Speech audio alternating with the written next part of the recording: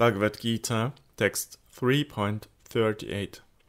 As a fire is covered by smoke, a mirror by dust, and an embryo by the womb, so one's proper understanding is covered by inordinate desire. In this verse, Krischna gives an example to illustrate the different degrees to which intelligence is covered by karma.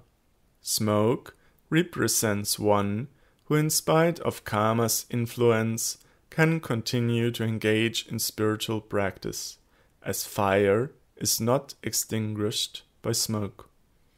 Dust covering the mirror represents one who can understand the necessity to engage in spiritual practice, but nonetheless cannot act practically in this regard, as a dusty mirror does not give a reflection.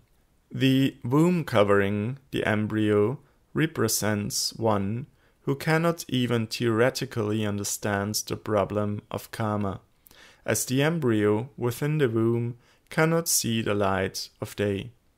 These three examples, fire covered by smoke, the mirror covered by dust, and the embryo covered by membrane, represents the influence of the three modes of material nature, sattva, rajas, and tamas.